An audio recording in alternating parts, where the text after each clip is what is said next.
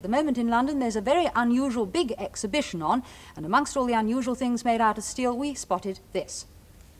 And it's the latest thing in furniture. It's a stainless steel shelf set, and it's been designed by a very famous gentleman.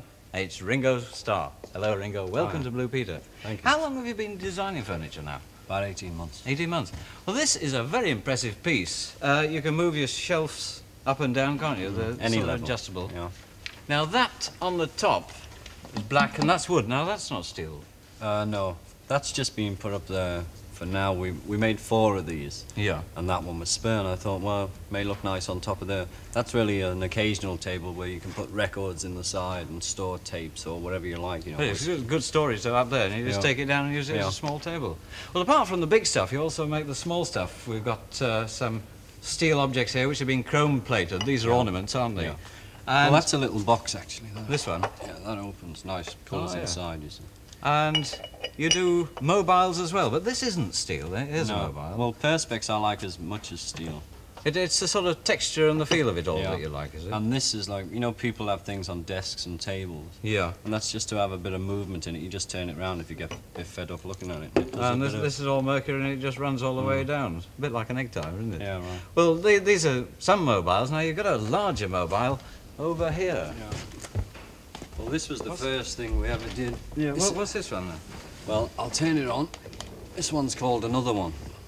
There's a funny there, isn't there, somewhere? Well, this is called Another One for when people go in and buy it. Yeah. And they say, could I have another one? The one says, have you got one already?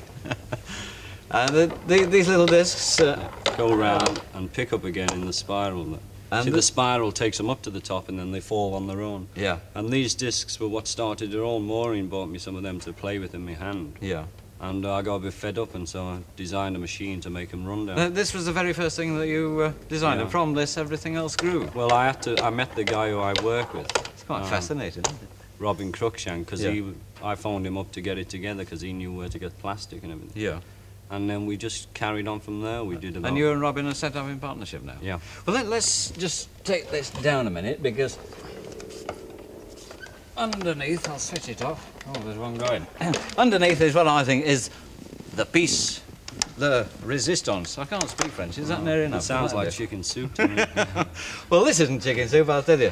It's a table, and it's quite fascinating because at each end there are 2 Rolls-Royce radiators, chrome-plated, and you've got a stainless steel piece in the middle.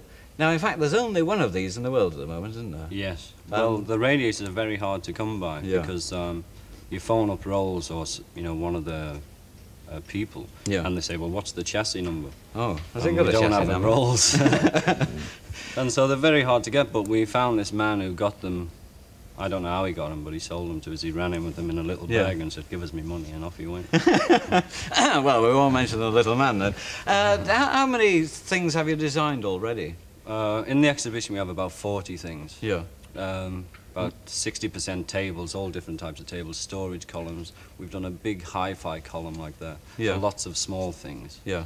And your own house, you've got lots of these in, have you? Yeah. Yeah? Yeah. And you're going to go on from 40 to maybe 140? Well, we'll carry on now, you know, yeah, till we dry up. Well, now let's see. The exhibition is on at Liberty's at the moment, isn't it? And it's free. Anybody can go in. You can all walk in and have a look around. Right. They all will now.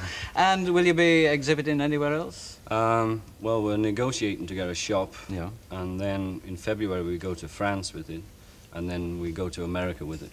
Well, hope it goes all very well. Ringo, thanks very much indeed for coming on Blue Peter. It's a pleasure being on Blue Peter. It's great, isn't it? Thank you.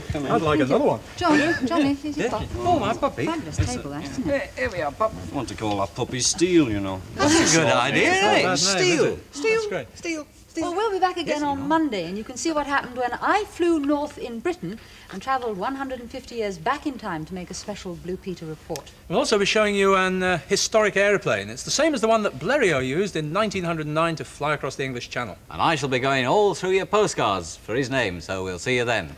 Bye-bye. Bye.